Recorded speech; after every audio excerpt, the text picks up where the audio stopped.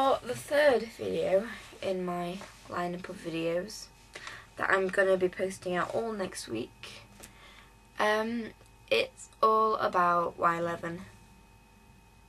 Obviously I may not do some videos for a while because of Y11 and exams and revision and all this malarkey, which is why if I have things to say I will tend to film short videos all in one, like in one go, which is why I'll be wearing the same top. As you can see, this is the third video. It's the same top. It's a pretty epic top. But other than my top, what else can I say really? Y11.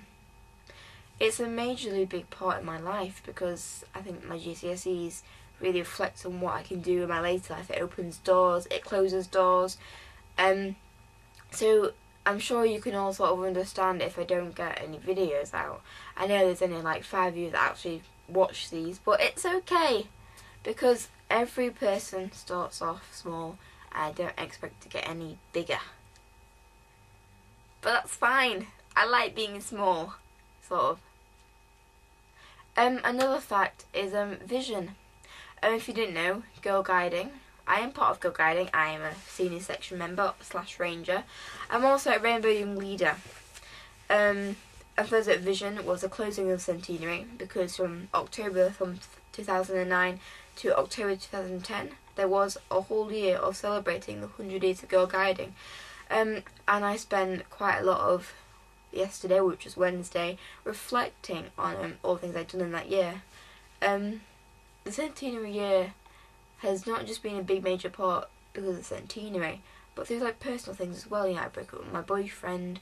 I went through a lot of like harsh stuff, but at the same time, I did so many cool things as well. You know, I met new friends. I met up with old friends that I hadn't talked to in like years, which is something that's really, really great. You know, connecting with someone that you used to know gives like such an amazing feeling inside.